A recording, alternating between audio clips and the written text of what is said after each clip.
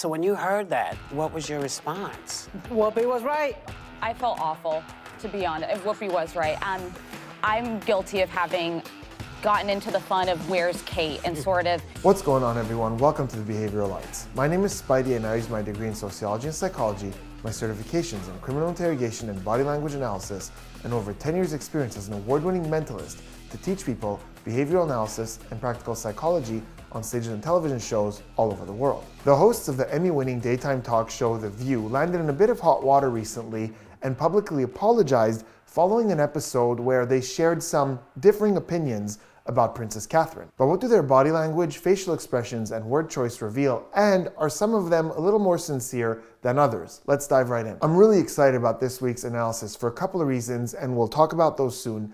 But before we look at clips of this apology, let's go over the sequence of events really quickly in a nutshell. So a couple of weeks ago, when the world hadn't heard from Princess Catherine for a while, The View did an episode where they discussed some of the theories. And most of the hostesses were bouncing some theories around and giving into speculating as to what's going on.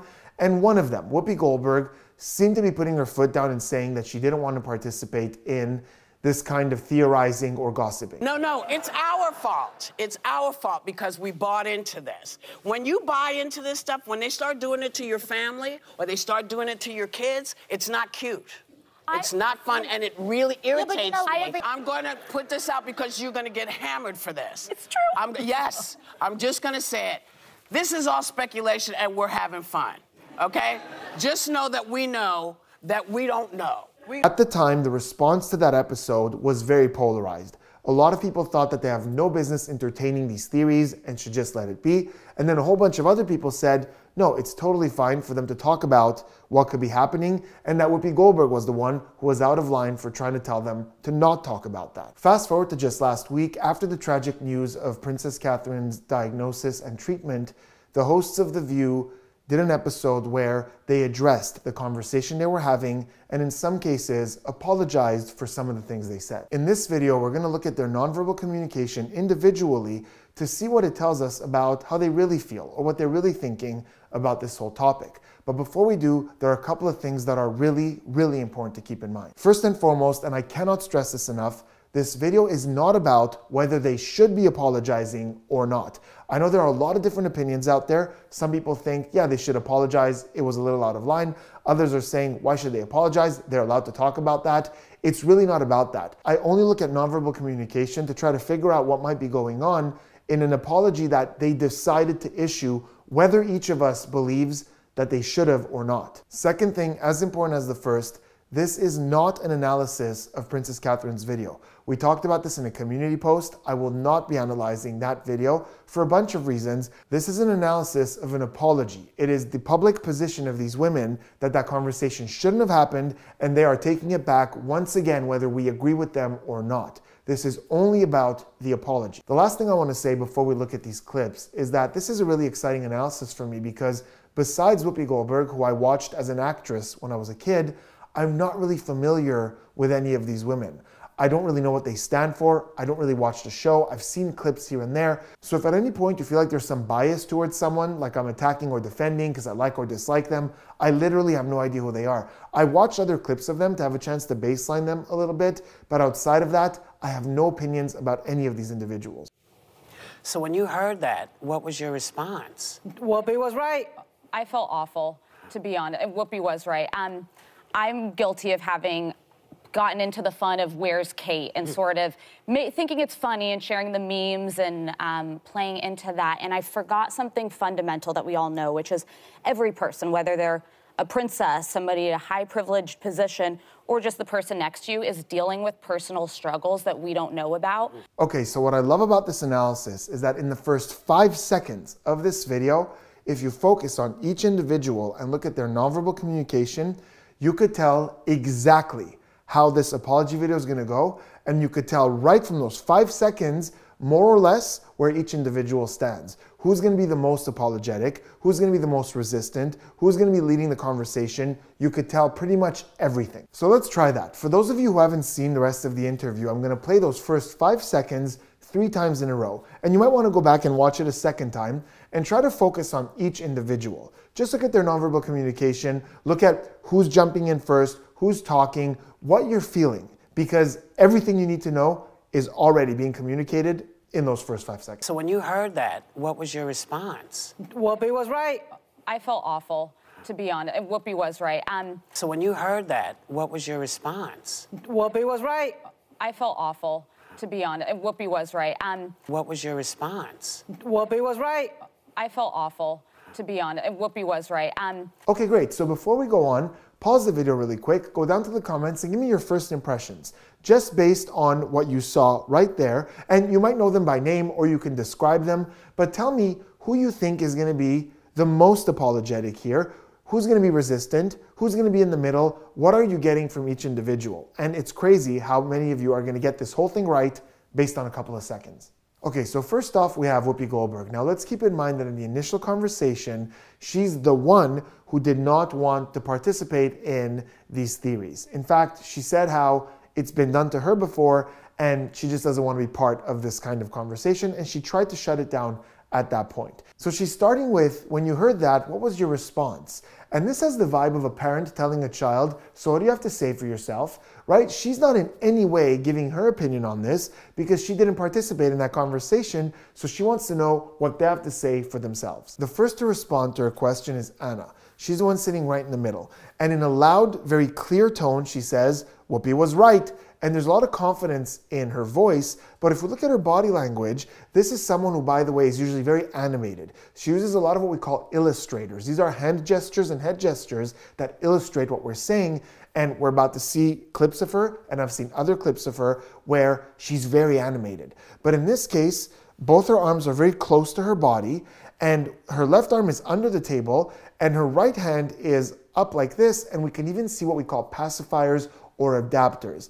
These are typically repetitive gestures that we see in people when they're trying to reduce stress. So this might mean that this topic is a little bit stressful. You'll also notice that throughout this statement, she's looking down. And again, this is someone who comes to life when she articulates, but in this case, she's looking down, and after a statement, she looks up to Whoopi and then looks over to Alyssa, who starts to talk, and nods along in agreement. Now, what's really interesting about Anna is that in that original discussion that they had, the one that created a lot of controversy, she wasn't there. Joy was there that day in her seat. So we didn't see her participate in that conversation. Now, nonverbal communication can give us clues as to how someone's feeling, but not necessarily why. In this case, there are two very good reasons why she might have this more of a closed off body language with the gaze looking downwards. One could be that even if she wasn't part of that specific conversation, she had conversations like that one with her friends on social media. So she is feeling a little defensive or a little guilty about having participated in that type of conversation. The second possibility is that she's about to make a very bold statement. Whoopi was right. In other words, she's telling 3 of her colleagues, you guys were wrong. So this could very well be a defensiveness associated to her taking a very firm position and saying, she was right, you guys shouldn't have discussed that. So this looking down and this kind of pacifying is her thinking about the confrontation that might come out from her telling her 3 colleagues, you were wrong. Then we have Sarah Haynes. She's the one in yellow. She's sitting in her chair straight up. She has one arm across her abdomen, gripping her other arm. We'll come back to that in a second. And she doesn't say anything, but after Anna speaks, we have Alyssa who jumps in and says she feels awful and Whoopi was right, and we just kind of see her nodding along in agreement. In the international bestseller, The Definitive Book of Body Language, Barbara and Alan Pease, who are 2 of the global masters of nonverbal communication, talk about this arm across the abdomen gripping the other arm. Now, they're certainly not the only ones who talk about this position. There's a lot of agreement on this in behavioral analysis. And typically, this kind of position suggests defensiveness because the arm is coming across and blocking a part of our body that is very vulnerable. Because we're one of the only species on this planet where our vital organs are exposed, we get quite defensive of them when we feel vulnerable. Now, this comes with a massive warning. When Whoopi addresses her co-hosts, the camera goes wide and we already see Sarah in that position. I have no way of knowing when she went into that position. All the way in the beginning of the interview, we see her hands on the table. She's moving some stuff around, but then we don't see them for a very long time, and then we just see her in that position. It could have happened at any point, and it could simply be the way she's sitting comfortably. Especially because of the way the angle is set up, I can't see how tight that hand is gripping. Like if I saw her fingers really clenching there, I might think something's going on, but this could just be her sitting in a position that's comfortable to her. So remember, change is a lot more important than position. So if somebody had said something like, yeah, Sarah's really the one who started this, and all of a sudden we see her hand go there, and maybe at the same time those shoulders come up and the head go down, then we can associate a lot more meaning to that gesture than just a stagnant her sitting there like that. Could it be defensive? Yes. Could it be comfort? Yeah. And then we have Sunny. She's the second one from the right. And notice how she's sitting straight up in her chair, chin up like this, and arms are close in. Hands, it's hard to tell. Given what she's wearing and the pattern on it, it seems like her hands are together under the table, but I'm not 100% sure about that. But notice how she's barely moving. So Whoopi asks the question, Anna jumps in with a statement, Alyssa jumps in and agrees with that, Sarah is nodding along, but Sunny is sitting there and we're getting nothing. She's not even turning to look at who's talking. She's sitting there like this, straight up. We're not even so much as seeing a bit of a nod when Alyssa says, Whoopi was right, I feel awful. Nothing. Now, to be fair, she often sits there just facing forward as the other ones are talking. However, in the previous conversation, the one they're apologizing about, when Alyssa made a point she agreed with, she turned her attention to her and then even vocally and physically agreed with what she was saying. Not to make it heavy, but like we know the treatment around Diana. We know what Meghan Markle and Prince Harry went through. So there are cases where we see and feel her agreement, but this is certainly not one of them. The only other possibility I'll entertain is that sometimes when we're very self-conscious and don't want to draw attention to ourselves, we get very, very still.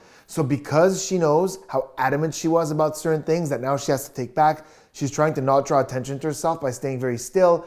But even at that, there isn't even a little bit of like a subconscious nodding of agreement. There's just nothing. So the first to really speak is Alyssa. And she starts with, I feel awful, Whoopi was right. And she starts by saying, I'm guilty of having gone into the fun of Where's Kate? So a few things. First, we see her illustrators. She actually brings, when she's going to speak, she actually brings her hands up and she starts using them to illustrate, which seems to be baseline for her from other clips that I've seen. Her hands are very often illustrating her points. But the other interesting thing is the language. She starts by saying, I'm guilty. So there's no distancing there, you know. I had a bit of fun, you know, trying to figure, or anything like that, or trying to like blame share. I'm guilty. That's a very strong statement. So just from her first few words, it seems like we're going to get some accountability from her and a few of the others, but not everyone. So we've had just a couple of seconds here, but we already have some feelings as to how this might go. But let's go on and look at each of them individually to see how right our first impressions were. But before we do me a huge favor, hit that subscribe button, turn those notifications on for more behavioral analysis and practical psychology content. Thinking it's funny and sharing the memes and playing into that. And I forgot something fundamental that we all know, which is every person, whether they're a princess, somebody in a high privileged position, or just the person next to you is dealing with personal struggles that we don't know about. I send my love to her and strength to her because, sure, the palace totally mishandled the PR of this, but the public mishandled it. We didn't give her an ounce of, not we, you did, a lot of other people did. I didn't think about, there's something more serious here that she's dealing with. Okay, right in the beginning of that specific clip, we see a very interesting cluster of behaviors. As she says that she was sharing the memes and playing into that, her speech slows down and playing into that, and we see an eye block or a slow blink. And that's when we close our eyes for an extended period of time mid-conversation. Now, there's a lot of great research on slow blinking, and it's been found that pretty much everywhere in the world, universally, when we close our eyes, it's to help us focus on something. It's to either try to keep a thought in, to try to remember something, for example, or to keep a thought out. Like if you get bad news, and you don't want to process that, so you try to focus on something else. It's also something we often see with shame. But again, there's something that I don't want to deal with, so I'm going to block it out. I'm going to focus on something else. So right there, as she talks about all the things that she shared and the things she was talking about, we see that eye block as her speech slows down. Then her arms come across like this, and she looks up as she continues and she says, and I forgot something important that we all know. And we literally hear her speech pick up again. And sharing the memes and playing into that. And I forgot something fundamental that we all know, which is... And I think what happened here is quite simply, she had a list of things she wanted to say, and in her head she said, okay, I'm gonna go from this to this to this. And here for a moment, I think, she forgot where she was going to go after she talked about what she did and the memes that she shared. So here for a second, we see it slow down as she focuses on it. Then the eyes go up, and the eyes darting around as we try to search our memory for something isn't uncommon. So seeing the eyes go up while someone tries to retrieve something, that happens a lot. So she goes up there as her speech comes back to her, and she goes, and I forgot something fundamental that we all know. And now you literally hear the speech speed up as she catches it again and keeps going. Could it be that the eye block is a bit of shame in regard to the memes that she shared and the things she talked about? It's possible, especially because those arms are coming in at the same time. But I think it's more than likely because that speech falls apart and it's in transition moment of topics, and then the eyes come up and the speech speeds up. I think she was just thinking about, okay, where was I gonna go from here? Oh, got it. I want you to notice the reliability of her illustrators, her hand gestures, and how she's consistently placing things in like this visual space, right? So she's putting things away and then putting things together. So she says, whether you're a princess or somebody in a high privileged position, and as she says princess, her hand goes over here, and then she says high privileged position. And I think she's still thinking of royalty. She's not thinking, because it would be hard to argue that, given her success, she's not in a high privileged position, but her hand is distancing like this because she's thinking of like a princess or royalty or someone really high up. Then she says the person next to you, and again, gestures away from her with both hands, like this person next to you. But then when she says, are going through personal struggles that we don't know about, the hands come together because now it's we. As a community, we're talking about this. We don't know about the things that these people are going through. Then her hands come back together as she talks about the love and strength that she wishes her. And then notice what happens immediately after that. As she says, the palace mishandled this. Again, both hands are distancing here. That's the palace. They did something wrong. And what do we see in that moment? We see an eye block. So in that moment, this eye block, I think, could very well be like, the palace did a bunch of things that I don't want to face, I don't want to think about. I'm not on board with the things that the palace did. And then she takes the accountability and brings it right back to herself. So that was really interesting to see because some people just blame Cher and go, well, the palace completely mishandled this. So I was just going based off the things that they were doing. But she says, yeah, the palace did this, but we're also to blame because we mishandled it as well. And then she corrects herself. And we see a very reliable gesture, which is called a stop gesture. So whenever you see someone's hand up like this, shoot straight up, palm outwards, fingers extended, we call this a stop gesture or a symbol of negation. And the research has shown that once again, pretty much anywhere in the world, when a hand comes up like this, we're either trying to stop something or get someone's attention. So in this case, she's quite literally negating, stopping herself dead in her tracks and going, no, not we, you did it. And she's excited about that. So she says, Whoopi, you were on it, and then she goes back to herself and it's not we anymore, it's I. So now she takes the accountability herself. We didn't give her an ounce of, not we, you did, a lot of other people did. I didn't think about, there's something more serious here that she's dealing with, and I feel awful over. And so she ends with, I didn't think about, there's something serious that she's dealing with. And we see something on the face that's really interesting. As she's saying, something serious that she's dealing with, we see her squint the eyes and we see the nose crinkle just a little bit to where we see these two lines on the side of her mouth, and that top lip is coming up as well. Now, go back and watch everything she said up until this point and try to see another moment where we see this kind of squinting with that scrunching to where we see these two lines. It didn't happen. There was one or two seconds where she was taking a breath or something, and we kind of quickly see those lines.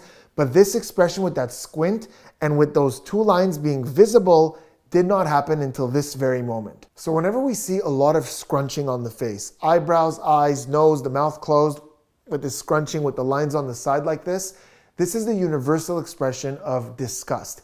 Anywhere in the world, people recognize this as disgust because we're trying to shut everything down. We don't want to take in whatever this experience is. However, conversationally, we often see more mild versions of this as someone accentuates something, and it doesn't necessarily mean full-on disgust. It can, but it's often an unpleasant experience, something the person doesn't want to experience. So you might ask me how my day at work was, and I might go, it was a long day. So this quick, not that it's super disgusting, but it was unpleasant.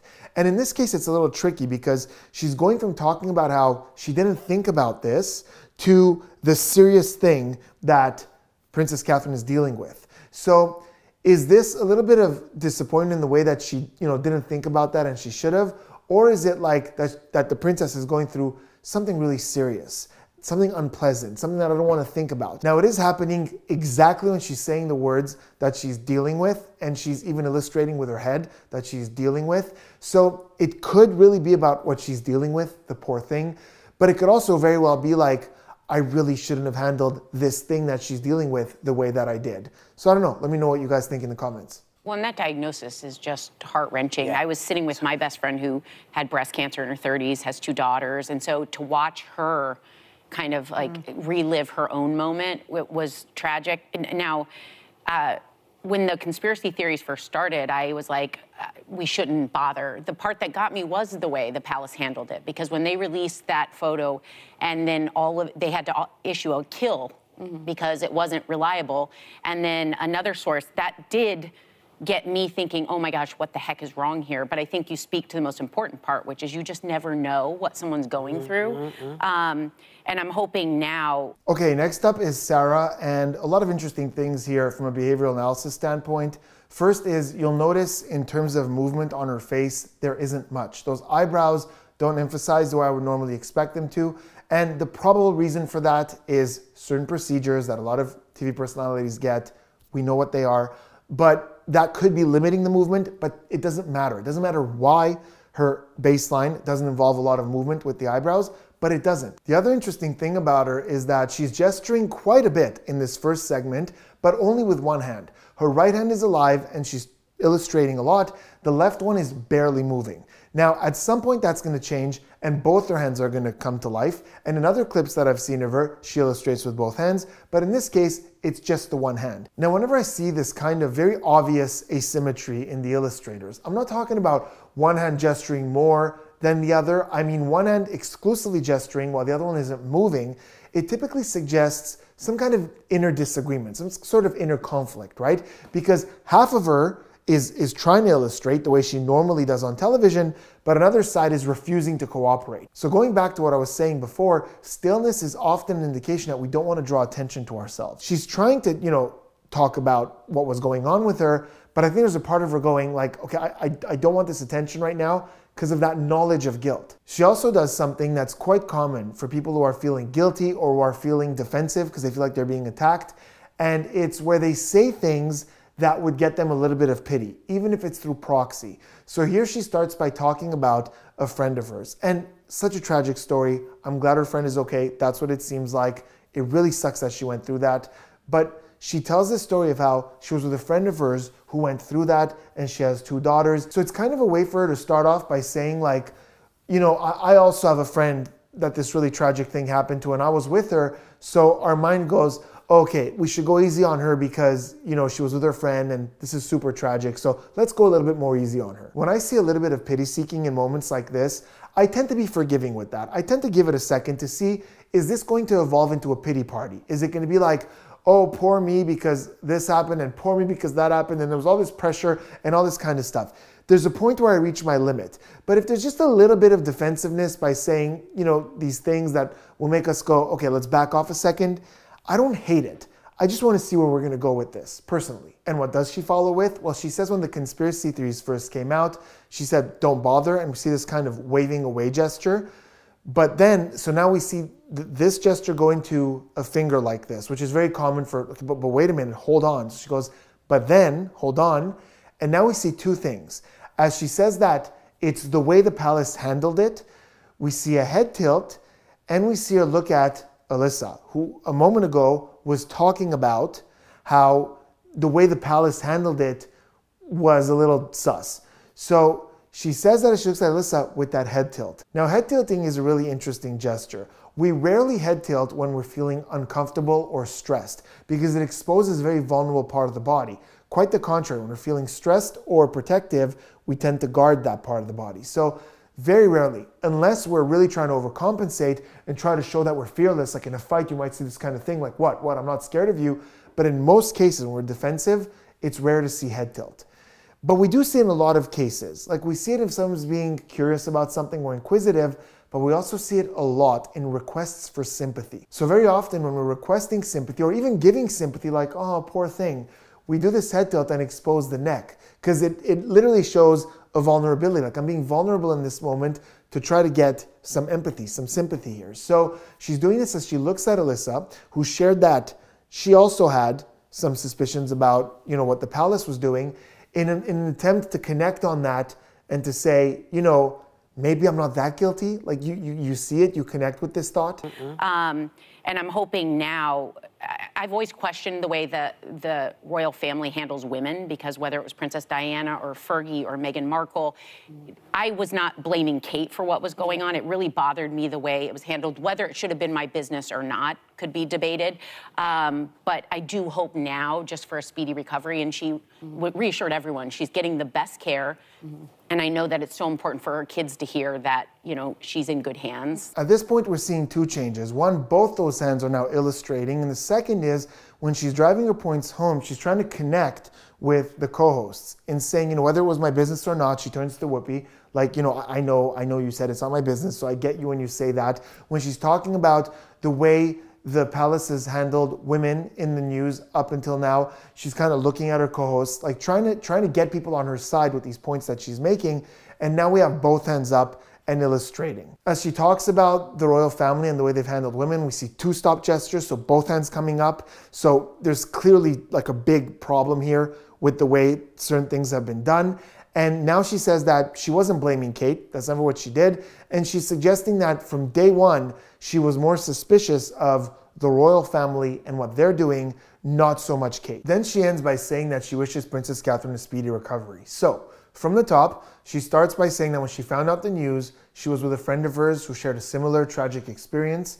Then she tries to connect with her co-hosts, a little request for sympathy, but the bulk of her message seems to be, I never said anything about Princess Catherine. My suspicion or my concern was towards the behaviors of the royal family. To be fair, what she's saying is technically correct. In that original conversation, from what I recall, she didn't say anything negative about Princess Catherine. She showed some concern, where is she? And she talked a lot about people or organizations surrounding Princess Catherine. She took a picture. She said, listen, I photoshopped it myself. I did it. She didn't take it. Whoever took it. Someone took it of her. She, you know Sarah. what? Palace, Sarah. can I say Didn't they Photoshop the photo? The palace also made a mistake here. And then they released two Photoshop photos. We're gonna go to break. No. And no, where are We're gonna go to break. Where because are you? So the way we feel about this response is really going to be subjective depending on how we feel towards the situation. There are some people who are going to look at it and go, no, you guys shouldn't have spread those theories. You shouldn't have talked about that. You need to apologize. That's not an apology. And then you're going to have just as many people who are going to look at it and go, no, she didn't do anything wrong. She talked about the theories that were out there, shared her own thoughts on it, and now she's just saying, that's all I did. I don't have much to apologize for. So it really subjectively depends on how you're looking at this. I will say one important thing though. Alyssa, who spoke just before her, also never said anything negative, at least in that episode, about Princess Catherine. She also did exactly what Sarah was doing and talk about the theories and all that stuff. However, in this episode, she took a lot more accountability and apologized for even talking about those theories in saying that, you know, we didn't think about what she could be going through. It's very personal and it was none of our business. And she did say that she felt awful about it and very strongly talked about how they shouldn't have done that and Whoopi was right. So at the very least, it seems like Alyssa does see this a lot more as something that they shouldn't have done than Sarah. Sarah seems to be a little bit more defensive about it and saying, hey, look, I didn't say anything bad about her. I was just talking about some theories that were out there. And she kind of seems to be justifying it a little bit more. Well, for me, it was a learning moment, a teachable moment. And the lesson I learned was when Whoopi Goldberg tells me to mind my own damn business, I will mind my own damn business from now on. Look, I barely ever know what's going on in pop culture, so it was very strange for me, joy too, to fall down this rabbit hole, but it was everywhere, right? There was an international frenzy. You couldn't avoid it. It was actually in reputable news outlets, not just the tabloids. It was in the New York Times, it was on CNN, it was everywhere. And yeah, I fell down it because I think that altered photo opened up a can of worms, and we've all learned there's a bunch of internet sleuths out there who can notice every little thing and come up with conspiracy theories. I feel bad that I fell down the rabbit hole, that I, fell down the speculation. We had a family chat going on. Okay, now it's Anna, and this was such a breath of fresh air for me. I felt like I had handcuffs on and they were removed because all of a sudden we're seeing those eyebrows come to life, and they're really giving me clues on where the important moments are for her. So there's a really important one when she's talking about where these theories were being circulated. And she says this was actually reputable news outlets, and we see the eyebrows go up. So when we see those eyebrows come up in conversation, there's a lot of research on why this happens. I have a whole video on the research of this. I'll leave a link in the description. But it basically comes down to one of three things. Either emphasis, we emphasize with the eyebrows, either surprise when we're surprised by something, or some sort of social connection or social approval. Now, with social approval, usually we're looking at someone. That's out of the question, because when she does it, she's looking down as she says it. And I think it's actually both the other ones. One is emphasis. She's emphasizing that this wasn't just, random tabloids or obscure websites. This was actual reputable sources, emphasizing that. But at the same time, it's surprising. It's surprising that this made it to that scale. And we really feel that surprise and emphasis in that moment. There's also a massive shift in her blink rate. At first, she's talking about how she doesn't pay much attention to pop culture, and we see that stop gesture again. So this is like the day of stop gestures everywhere. So is that stop gesture like negation? Again, remember, this is negation. So yep, nope, I don't pay attention to any of that. That's a big no. And then the moment she starts talking about how these rumors were circulating, we see her blink rate go way up. In the beginning, she's kind of blinking normally. We do see a couple of flutters, and she does look down a couple of times, so it kind of looks like her eyes are closing, but she has a pretty normal blink rate. The moment she starts talking about where this was circulating, all of a sudden we see that blink rate come up. So when we see blink rate randomly start to go up, this means the number of times we blink in a minute. This is normally one of two things. Either we're processing something, but that typically looks more like these flutters, like as we process information. And the other cause could just simply be stress. So when we're stressed, we blink more because the eyes dry out, and this tries to correct that. Remember, we're looking for spontaneously, all of a sudden, blink rate going up, not someone who just naturally blinks a lot. So in this case, I absolutely do believe that it's stress because she's moving from, I normally don't pay attention to that. She's even talking about how, when Whoopi talks, I'm going to listen. So all this is safe. But now as she's going to start talking about where all these theories were circulating and what was going on and how she participated and how she feels bad, now we're getting into the stressful stuff. And what's interesting about Anna is this. She could have just sat back and stayed out of this. She was not there when that main discussion happened, the one that they're taking all the heat for. She volunteered here the information that she had a chat going on with her family, that she indulged and she fell down the rabbit hole. We didn't really need to know that. She could have just said, guys, Whoopi was right, you guys were wrong. There's also a really quick flash of a facial expression that just happens at the perfect moment, and it's a really, really good example of it, but it happens really fast. So I'm sure a lot of you caught it, but I'm curious to know how many. As she's talking about the chat that she had with her family, first of all, leading up to that, we see her hand very brisk like this as she's talking about the things that she did that she shouldn't have done. But when she said we even had a family chat, we see it really, really quick where the left side of her mouth goes up like this, and we see her kind of looking to her side like this as she talks about that family chat. And that is the universal expression of contempt. Once again, pretty much anywhere in the world, this is recognized as an expression of contempt, looking down on something or being slightly judgmental on something. And it's characterized by arising on one side of the mouth. So it could be like this or like this. And it causes a line on one side of the face, whereas disgust is both.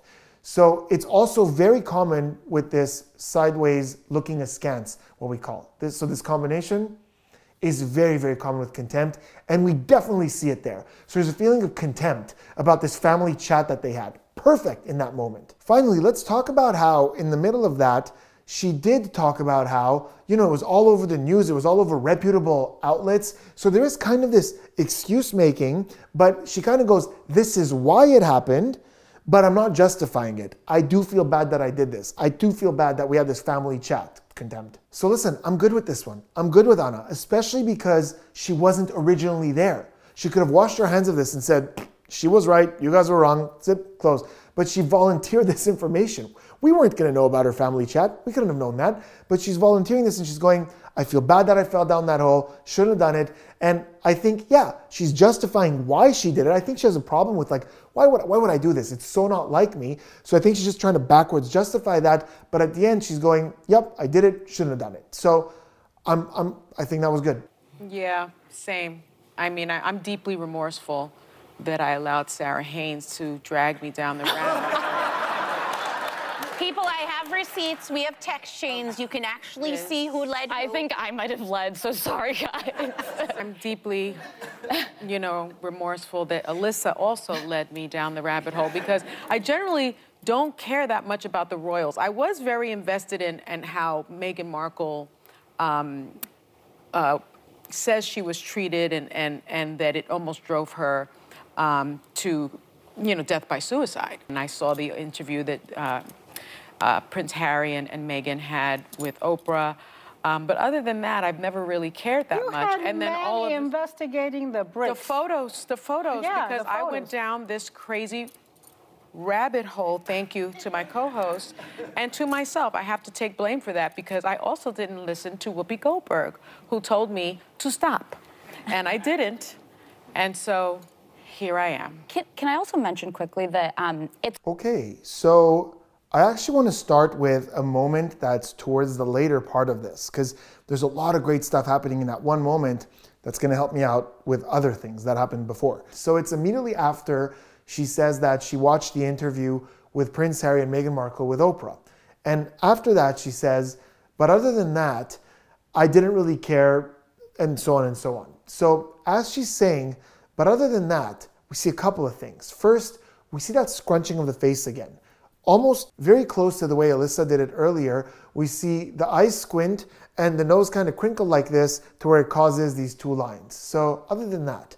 So once again, remember, this is something that is usually, it's not this big disgust, but it's usually something like unpleasant. It could also happen, like in this case, with things that we don't really care about, right? So if you tell me, you're telling me something I don't really want to hear, I don't care to hear, I might go, I don't care about that. Like, leave me alone. I don't care. I don't want to hear this. So that's very well what that could be in that moment. But instantly after that, we see a shrug with both shoulders. Other than that, I didn't really care. And both shoulders go up. So typically when we see both shoulders go up, sometimes with the eyebrows, sometimes with the hands, but symmetrically, the research has shown us that this is a disengagement. It's an I don't something.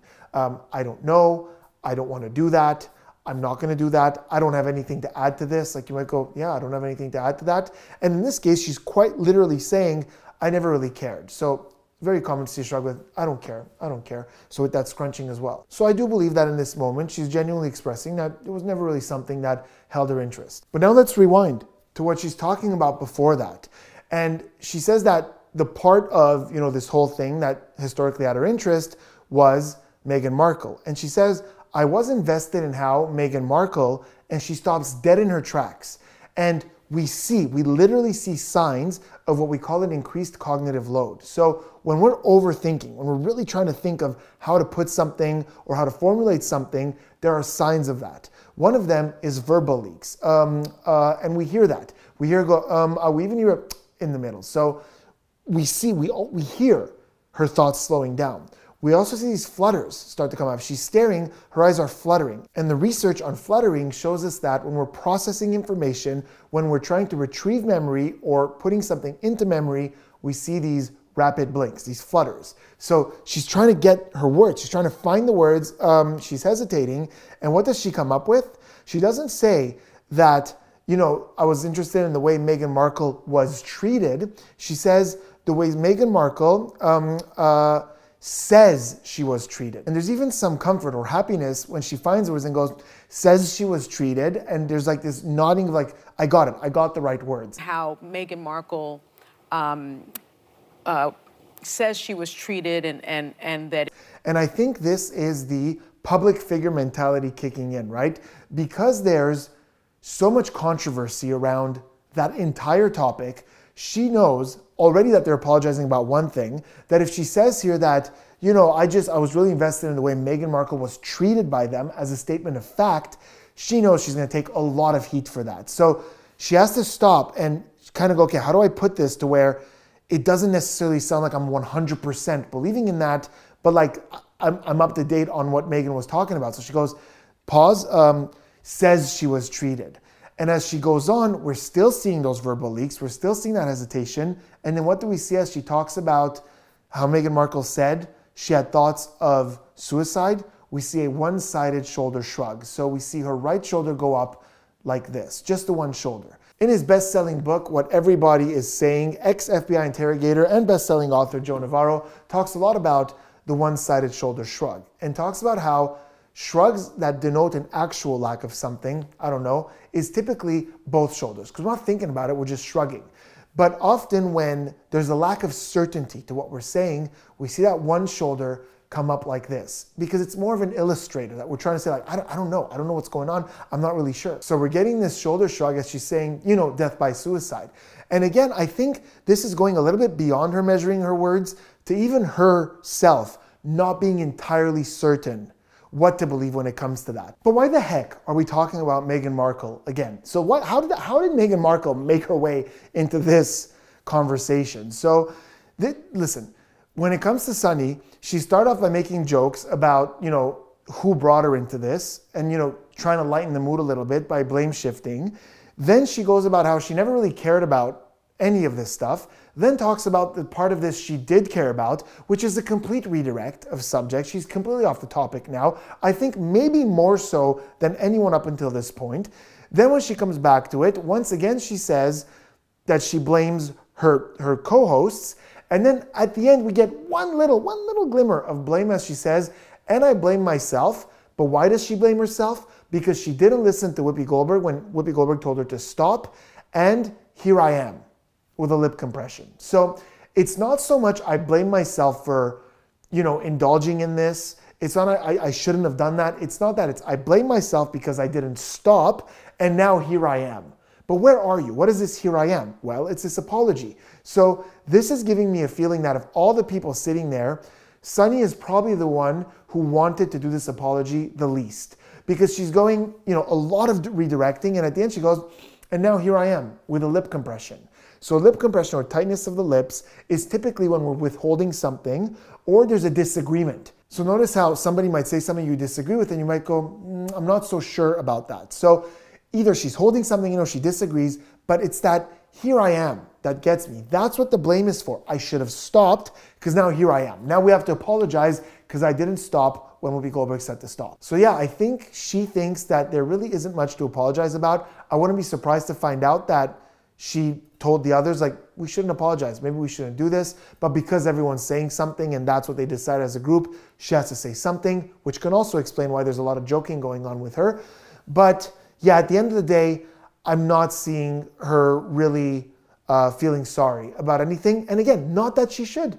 You could be watching this and go, she has nothing to feel sorry about, and that's fine. I'm just saying behaviorally, I'm not seeing her actually really sincerely apologizing about anything, which might be fine. Okay, so a bit of a roller coaster, right? Because we had Alyssa, who I think started off with good accountability, taking the blame herself. There's even a point there where Sunny's talking and she even goes, actually, I think I'll take the blame on that. I think I'm the one who got you started. So there's a good amount of accountability there. Then we're moving on to Sarah, who seems to be trying to get a little bit of sympathy, trying to justify a little bit more, not getting too much apology there. Then we go to Anna, who literally just soaks herself in gasoline and lights herself on fire when she could have taken just a laid back perspective on this, or even just kind of sat it out a little. But she's coming in and she's kind of helping her friends out by saying, hey, look, I did it too. Then we have Sunny, who's redirecting and making jokes, and I just don't believe she feels that an apology is necessary here. So very different reactions,